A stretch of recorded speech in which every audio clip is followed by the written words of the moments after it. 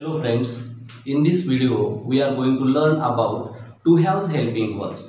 हे जे to have चे helping verbs आहेत, to be च्या helping verbs प्रमाणेच आपण त्यांना मेन वर्ब आणि helping verb म्हणून वापरू शकतो. ज्यावेळेला to have चे helping verb हे helping verb म्हणून येतात त्यावेळेला त्यांच्यानंतर क्रियापदाचं तिसरं रूप म्हणजे वर्बचा थर्ड फॉर्म हा यूज केला जातो. तर त्या पद्धतीने आपण एका चार्ट मध्ये आधी त्यांचा यूज कसा केला जातो याची माहिती घेणार आहे. ज्या वेळेला सब्जेक्ट हा जो दिलेला आहे फर्स्ट पर्सन सिंग्युलर सब्जेक्ट असेल तर त्यावेळेला म्हणजे आय हा सब्जेक्ट असेल तर प्रेझेंट टेन्स मध्ये हॅव आणि पास्ट टेन्स मध्ये हॅडचा वापर करायचा. जसं की आय हॅव, आय हॅड म्हणजे याच्या सोबत हे हेल्पिंग वर्ब म्हणून वापरलं जाईल. तसंच थर्ड पर्सन सिंग्युलर जे सब्जेक्ट असतात ही, सी, इट आणि सिंग्युलर नाउन असेल तर त्याच्यासोबत प्रेझेंट टेन्स मध्ये हॅज आणि पास्ट टेन्स मध्ये हॅडचा वापर करायचा. जसं की आपण पाहू शकतो ही हॅज, पास्ट टेन्स मध्ये हेच काय होईल he had, C has, C had, it has, it had आणि सिंग्युलर नाउन म्हणून Raju has, Raju had, Sita has, Sita had. अशा पद्धतीनं सिंग्युलर नाउन सोबत प्रेझेंट टेन्स मध्ये हॅज आणि पास्ट टेन्स मध्ये हॅड वापरलं जाईल.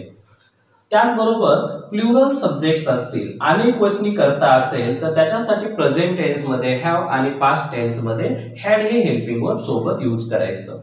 वी हॅव तर पास्ट टेन्स मध्ये वी हॅड, प्रेझेंट टेन्स मध्ये यू हॅव, पास्ट टेन्स मध्ये यू हॅड, दे हॅव आणि पास्ट टेन्स दे हॅड. तसं प्लुरल नाउन म्हणून स्टुडंट्स हॅव तर पास्ट टेन्स मध्ये स्टुडंट्स हॅड. अशा पद्धतीने आपण या हेल्पिंग वर्बचा वापर करत असतो. तुम्ही या चार्टला थोड्या वेगळ्या पद्धतीने वाचू शकता. I present tense have, past tense had, he, C, it and singular noun present tense has, past tense had, we, you, they and plural noun present tense have and past tense had. अशा पद्धतीने तुम्ही याला repeat करून सुद्धा हा chart व्यवस्थित लक्षात ठेवू शकता.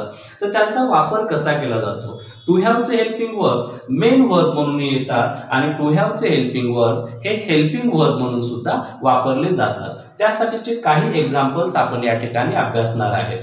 जसं की फर्स्ट एक्झाम्पल जे आहे आय, आय सोबत हेल्पिंग वर्ब आपण यूज केलं have. I have a book. याच्यामध्ये हॅव याच्या सोबत दुसरा कुठलाही मेन वर्ब यूज केलेला नाही म्हणून हॅव हेच काय आहे मेन वर्ब म्हणून या ठिकाणी वापरलेलं आहे. हॅव ज्या वेळेला हॅव आणि हॅज हे मेन वर्ब म्हणून येतात त्याचा मिनिंग येतो जवळ असणे अशा अर्थाने ते वापरले जातात.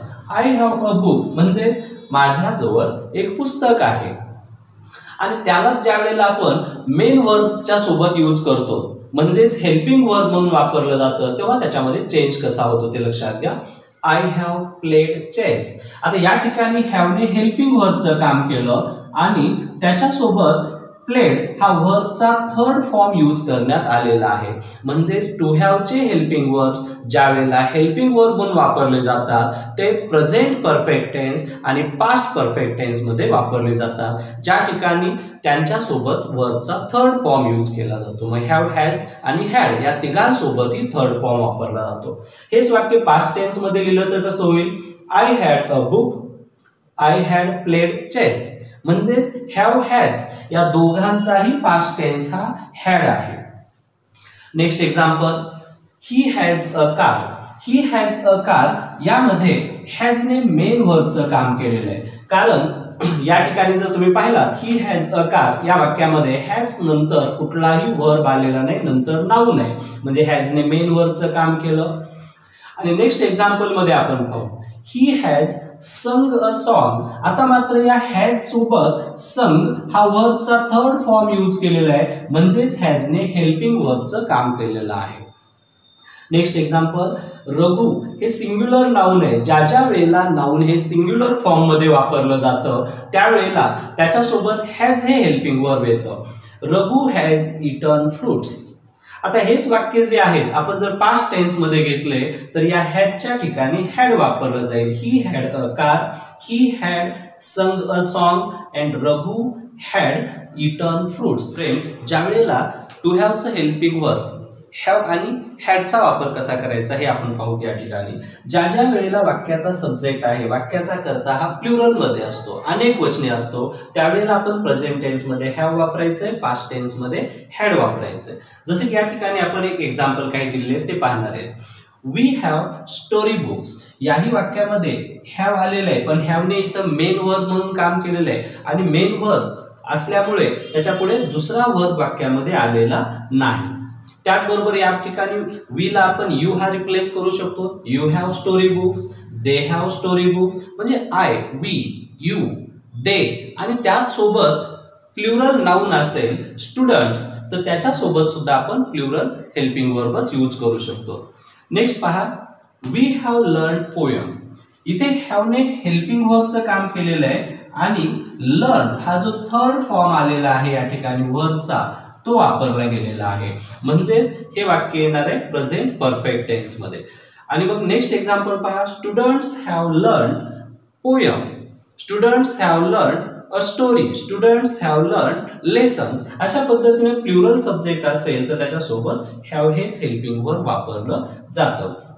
आता हेच वाक्य ज्या वेळेला पास्ट टेन्स मध्ये लिहिली जातील त्यावेळेला फक्त हॅवच्या जागेवर हॅड हे हेल्पिंग वर्ब वापरायचं. म्हणजे एक गोष्ट लक्षात ठेवायची, सिंग्युलर सब्जेक्ट असेल, फर्स्ट पर्सन सिंग्युलर असेल, हॅव हेल्पिंग वर्ब येईल प्रेझेंट टेन्स मध्ये. थर्ड पर्सन सिंग्युलर सब्जेक्ट्स असतील तर प्रेझेंट टेन्स मध्ये हॅज हे हेल्पिंग वर्ब यूज केलं जाईल. आणि कोणताही प्लुरल सब्जेक्ट असेल, अनेक वचनी कर्ता असेल तर प्रेझेंट टेन्स मध्ये हॅव हे हेल्पिंग वर्ब वापरलं जातं. आणि पास्ट टेन्स मध्ये कोणत्याही सब्जेक्ट सोबत हॅड हेच हेल्पिंग वर्ब वापरलं जातं. म्हणजे तुम्हाला थोडक्यात लक्षात आलेलं असेल की टू हॅवचे हेल्पिंग वर्ब्स हे हेल्पिंग वर्ब म्हणून ज्या वेळेला वापरतात त्यावेळेला प्रेझेंट परफेक्ट टेन्स आणि पास्ट परफेक्ट टेन्स मध्ये त्यांचा वापर केला जातो. फ्रेंड्स, तुम्हाला माझे व्हिडिओ आवडत असतील तर प्लीज त्याला लाईक आणि सबस्क्राईब करायला विसरू नका. थँक्यू.